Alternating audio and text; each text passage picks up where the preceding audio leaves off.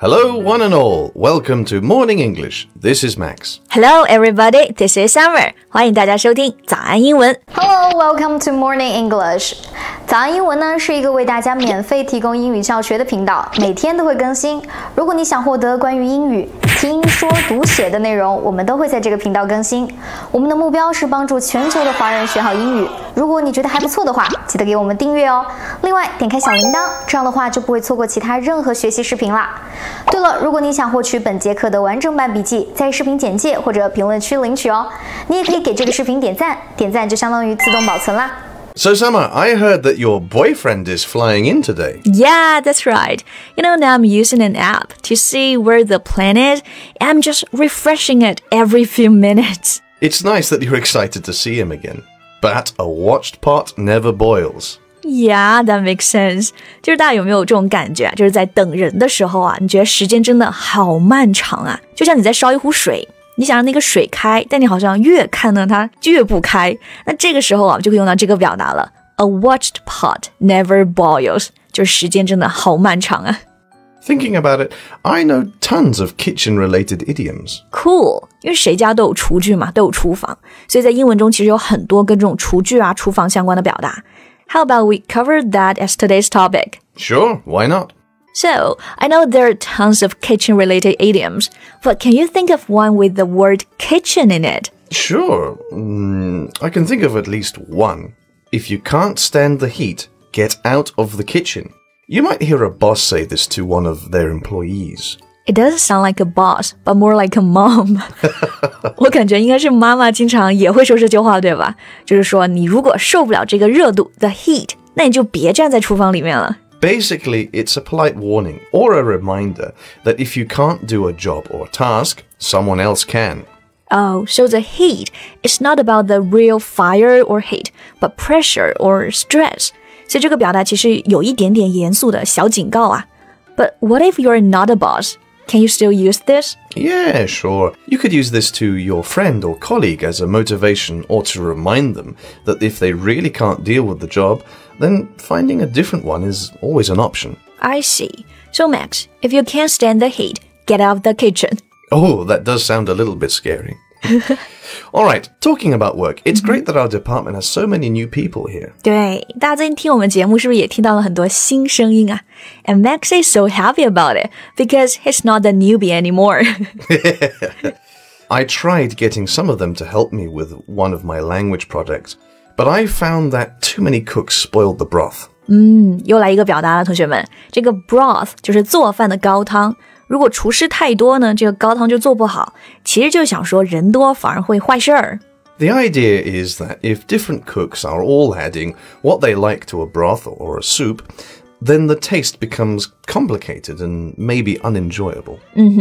有时候我们说人多力量大吧，但有时候人太多也不好。那你刚刚其实是在说你在找人帮你做一个语言项目，对吧？ Then what happened to your project? Well, there was just too much input. And too many ideas. All of them were good, but there was enough material for another 5 projects. So I just started again by myself. Okay, right. Okay, so how about another idiom?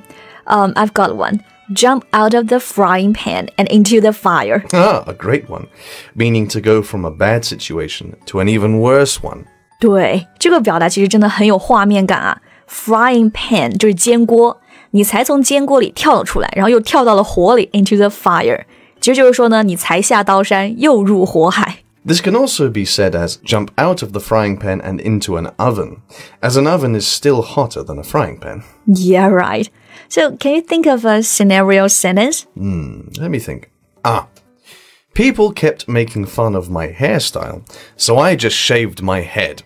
But that was just jumping out of the frying pan and into the fire. That's good. 所以就是说别人嘲笑你的发型，你就把头给剃了，但结果只能是我们都知道越来越不好看了。So is that a true story? Actually, it is true, yes. I did shave my head. All right. But it's no use crying over spilt milk. 到底男生啊，对自己头发就是豁达一些，剃了就剃了，覆水难收，哭也没用。刚刚所以 Max 又用了一个表达，大家应该比较熟悉啊。这个 spilled milk 就是洒了出来的牛奶。It's no use crying for it， 就是为了这个牛奶哭呢，也没有用。Exactly. So this means there's no point being upset about something that happened in the past. But I've got a question. Why milk? Well, basically, milk is very common.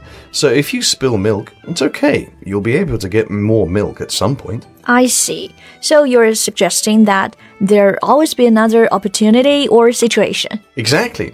And there's even an extension. It's no use crying over spilt milk. It could have been whiskey. We add this part to mean it could have been worse. 对于 Max 来说呢，洒了牛奶是小事儿，但如果洒了这个威士忌 whisky， 那就是大事儿了。I'll tell everyone now, if you spill my whiskey, your goose is cooked. Your goose is cooked.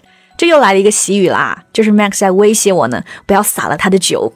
So your goose is cooked has two meanings. The first means someone is defeated or ruined. The second meaning is that someone is facing inescapable punishment for some trouble he or she is in or has caused. 简而言之就是说，你完了 ，You're done. Yes, exactly. The boss is really angry with you. Your goose is cooked. And you promise your wife that you'll be home early. If you're late, your goose is cooked. I know my wife. I'll get home early enough so she doesn't boil over. Max 有点妻管严啊，我们刚刚说这个 boil 就是水开的那个 boil， 所以他说那个 boil over 就说特别生气，就 become very, very angry and want to argue. This is a visual idiom. If you boil water, it looks, quite angry. Right, so much bubbles. And it even has an opposite, simmer down. That's right. If you turn off the heat on boiling water, the bubbles get smaller. The water becomes calm. If someone simmers down, they become calm. 所以这里有一对这个反义词的习语，大家可以一起记啊。这个 boil over 就是生气，那么冷静下来就是这个气泡呢没有了，就是 simmer down. Exactly. After the boss questioned and yelled at me, I boiled over and I quit. It took me ages to simmer back down. Good example. So you could say that the boss grilled you. Another one, to grill someone. If someone grills you, they are endlessly and aggressively questioning you. Right. 这个表达其实也很好玩啊。这个 grill you 就是拷问你、质问你。Grill 就是烧烤的那个架子嘛，也很形象。And like in most police TV shows, the cops will grill the suspects. Yeah, right. I can't think of any more idioms though. Well, how about this one? The pot calling the kettle black. 这个表达我也很喜欢，很好玩。大家可以先猜一下这个意思啊。Pot 就是锅 ，kettle 是那个烧水的壶。